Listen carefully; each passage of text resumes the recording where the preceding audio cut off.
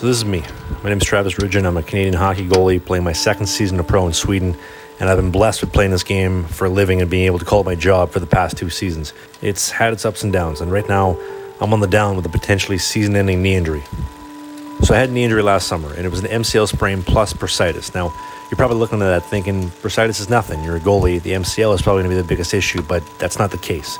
It took me over 3 months to get back to skating last summer, but thank God it was during the off-season, coupled that with the COVID lockdowns, shutdowns, or whatever they're calling them these days, and I really didn't miss much. Now, I'm halfway through this season, and I just brought back this injury the other day. Now, it wasn't a freak accident or something like that. It was honestly my own stupidity. See, when I came back from my pro tryout in Norway, I left knowing that I needed to add more speed to my game. I wasn't fast enough and too slow, and I would do anything to get there and to fix this problem. But 3 weeks ago, I got this genius idea.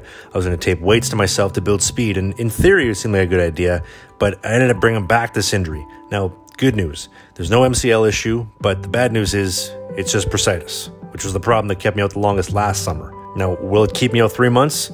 I don't think so, but it's also not going to be a quick fix.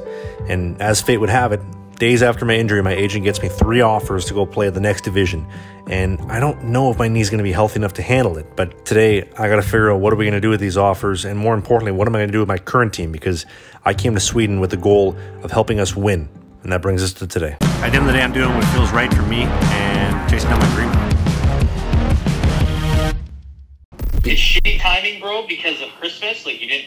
And that's the thing, too. You probably could have used some more rest. Like, nothing you can do now. That's in the past. You just got to... Well, I don't know. All 3 of them are... All 3 teams are going to be like, oh, they're going to off.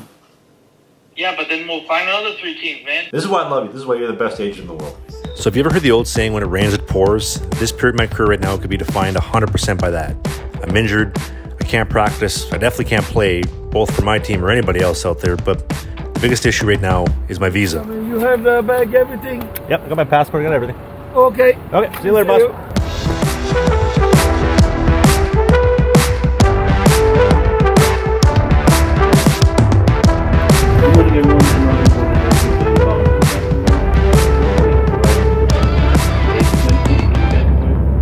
And we work for today. We wish you a pleasant journey.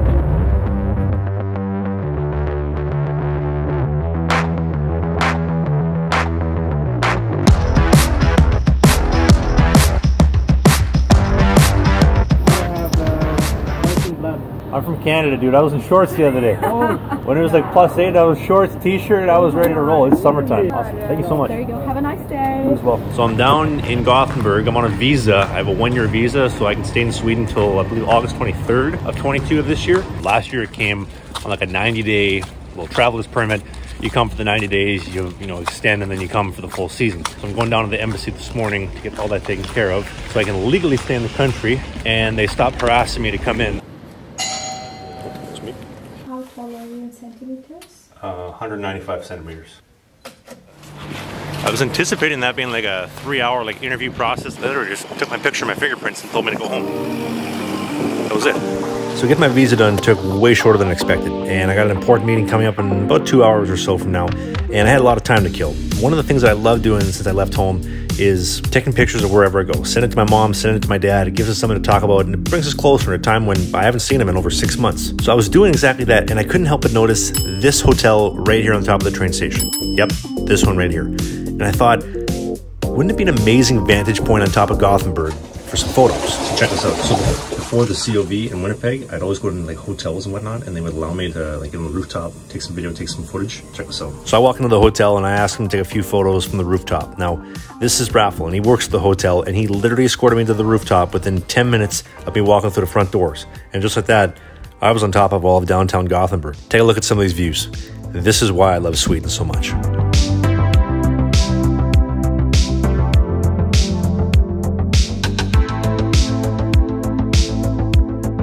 This is all downtown Gothenburg with the central station and what. There's thousands of trains. The stadium over here, what's it called again? Bolt Ulevi. You have the downtown core over there, the sleepers, you have the intercity trains, lots of cool stuff. You got some construction going on over here. Shout out to the First G Hotel right by Central Station. They nice enough to let me on the rooftop and get some cool shots of Gothenburg. So my roommate last year, Liam Sweeney, that I lived with in Stockholm when we were playing in Flemingsburg, I kind of miss him. We go on the trams, we go on the train, we go to explore. This is replacement.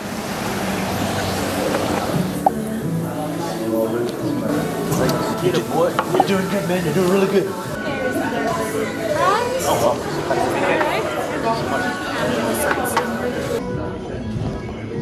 So we're at the Gothenburg Mall. Christmas shopping for my woman. We're doing Christmas in like April or like March whenever I come home, and I don't really know what to get her because I'm not good with this kind of stuff. Got some coffee, maybe? Roll with Victoria's Secret. You gotta think of these things before we leave the store. Oh my god. If I ever quit this YouTube thing, this is going to be the first car I pick up. So the whole indoor shopping didn't really work out. We're trying to pick up something nice. I don't know who that guy is, but he seemed really nice. That was my journey through Gothenburg. I spent the next hour in Gothenburg Central Station waiting for my train, hopping on and riding it all the way back home from Gothenburg to Homestead. Usually about a 2+ hour drive, but the train cuts it down to a 70-minute hike. But this right here is one of the reasons why I'm so thankful and I'm blessed to be living in Sweden. Yeah, you know, I'm injured and things may not be going the way that I want to as of late, but I'm lucky to have my freedoms, which, if I'm being honest, haven't been in Canada for over 2 years. I'm able to go and hang out with my agent, go have lunch, go have a meeting, have a conversation, just hang out and have some good company. Being able to stay in the country that I call home and have for the past 2 seasons, or any of the hockey opportunities I have coming up on the horizon around the corner. I actually think I've skated one time in the last like 2 weeks. We all think about 3 weeks. That's the amount of time that I'm probably going to need to get this under control and skating again normally. I picked up, it's a stem machine. It's a stimulator, it's a TENS machine.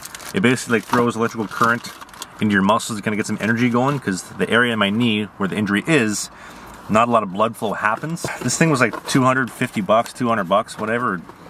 I really didn't have the money for it, but it's something that's hopefully going to speed up the process and get me back on the ice, because it's not fun being injured.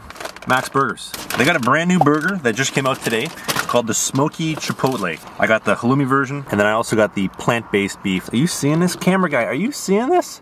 Are you kidding me? Oh my god. You know, the first time I came to Max here in the Homestead, Gothenburg area, there was this really good-looking blonde girl that I took here, and she forgot her wallet, and then I had to pay. But it was really good. It was really good food. I don't know why I'm telling you this.